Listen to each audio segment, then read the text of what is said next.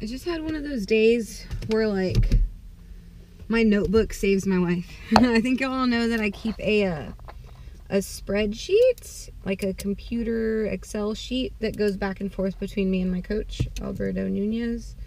But I also keep a spiral in my workout bag at all times. And I'll give y'all a look. See, here we go. I just finished, so that's why, like, I'm chilling here in my car. Yeah, so this one started in September, right after my powerlifting meet. Calm down, have fun, because I was, like, overly structured, and I just wanted to play now. I don't know, I have, like, stupid things, like, yeah, like here, oh, I need to black that out. But it says, like, if you find me, give me back, please, and that's my phone number under there. But anyways, the general warm-up that he gave me when we first started the program. Oh, I need to update this. This was as of September 25th, this is when I started the program. Like, what my estimated 1RMs were. I've actually tested since, so I need to update that. And then I just start writing it, right? And, like, actually, today I have a check-in. So I'll be sending it. I'll have to get it transfer from the notebook into my computer. But yeah, so this is my notebook. And, like, for example, today, oh, I didn't weigh in because I woke up absurdly early, like literally at like 5:30. I usually wake up at 11, like 11 a.m. I woke up at 5:30 for no good reason. But I wanted to come work out, so I didn't weigh in because I would have been, like, obviously super heavy because I only slept like 4 hours.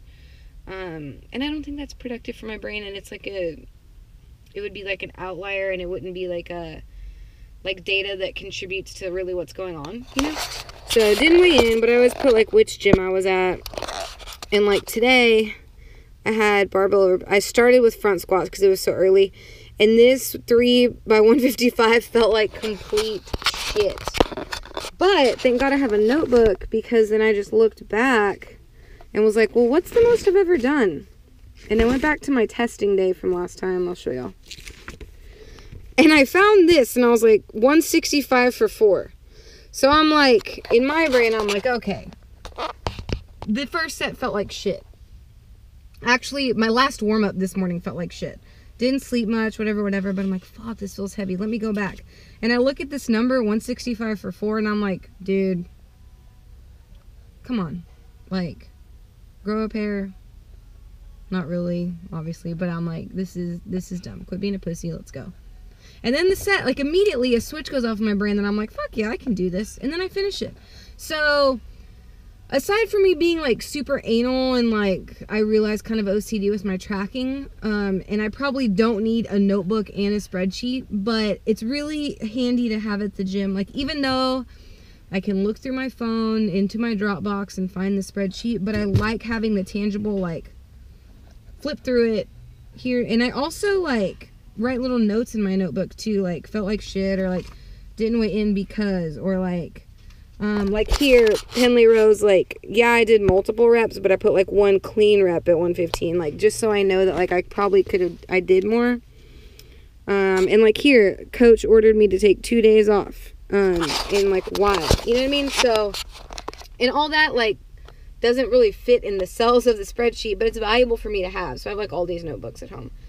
But, moral of the story, keep track of your shit. But for me, I over-track it for situations like today, like, when I can use myself as a personal reference of, like, you're being a little bitch, let's go. That's all.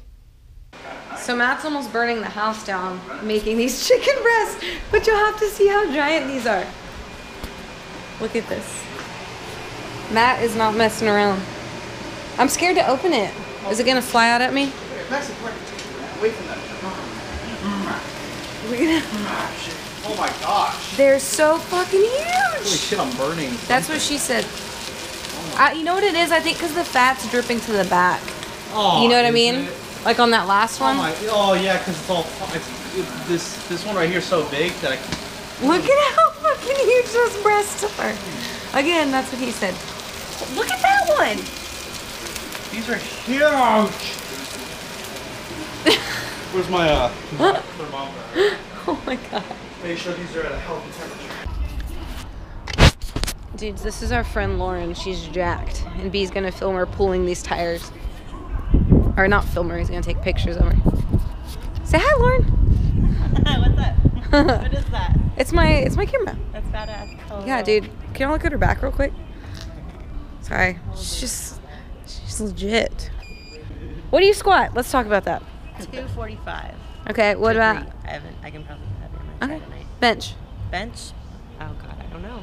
I've only done 135. I haven't gone more than that. Deadlifts. 315. I'm looking for 300 this year. I'm trying. You will. What's your favorite lift? Squats. Squats. Word. What about you? I think deadlifts now. Just recently, because I just figured it out. Just recently. I used to be dead. Yeah? Do you conventional or sumo? Conventional? Me too. I like this girl, you guys. I like her. Ready? I'm the holder. So the wind doesn't take it. What? I was talking to Hercules.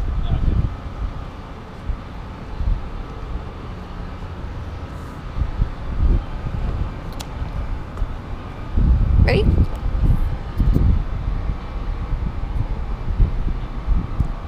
Get it, girl.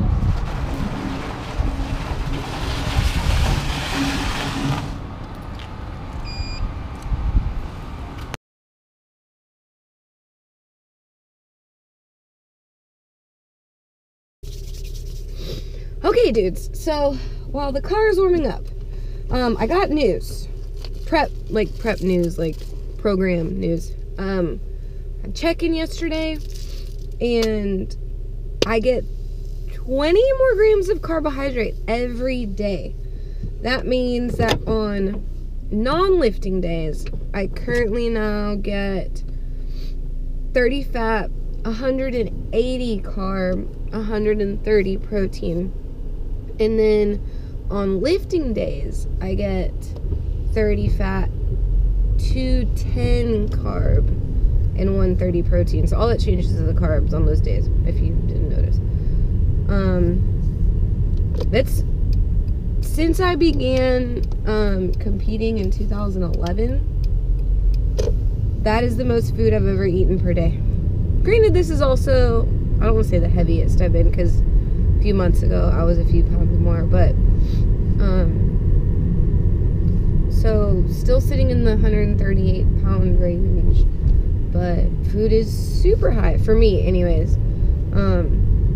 And I talked to Coach about kind of what the plan is and why we're doing what we're doing and things of that nature. And he said that our plan he still thinks that I'll probably lose some weight, which he might be right, even with these higher amounts of food, because he thinks I was having a hormonal blip last week, because it was supposed to be that time in the cycle, if you know what I'm saying. Granted, that didn't happen. That actually is very spotty with me, and a lot of other female competitors had battling some amenorrhea for quite some time. So yeah, what else was I gonna tell you? Oh, so we talked about how we're doing more food, not like to rev the metabolism because it's gonna go as fast as it's gonna go, just to have more food to take away from when prep starts. And we also decided that prep actually will start the day after Christmas.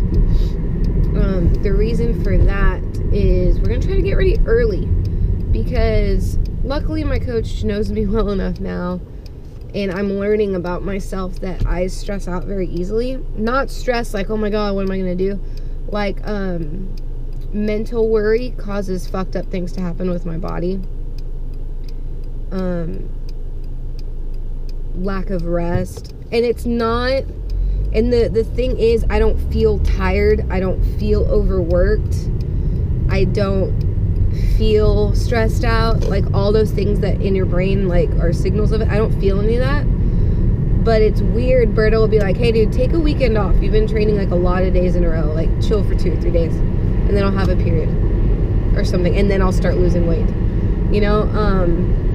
Things like how mind you, I've been a competitor in some sort my whole life, but every time we go into like a week or 2 before whatever show I'm about to do, I end up, without changing food, we could still be like 10 days from the show, I start to not only hold weight, but sometimes gain a little bit.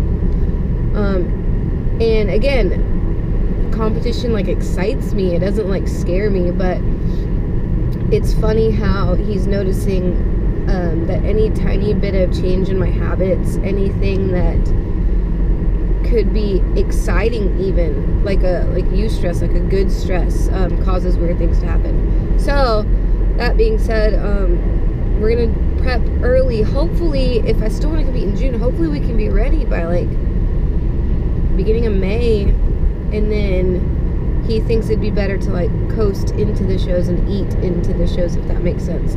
So make the hardest part of prep like 6 weeks before. Not the hardest part, but that last bit of fat, like be stage ready like 6 weeks before the stage, and then maybe feed me into the shows so it's maybe less stressful and I can respond a little better, so I'm like in recovery mode then. So anywho, more food, early prep, and I think that's it for the news. It's just gonna be, he also knows too how much we're gonna be traveling lately, and that's gonna be kind of hard to manage, but we'll do the best we can, because that's all we can do, right?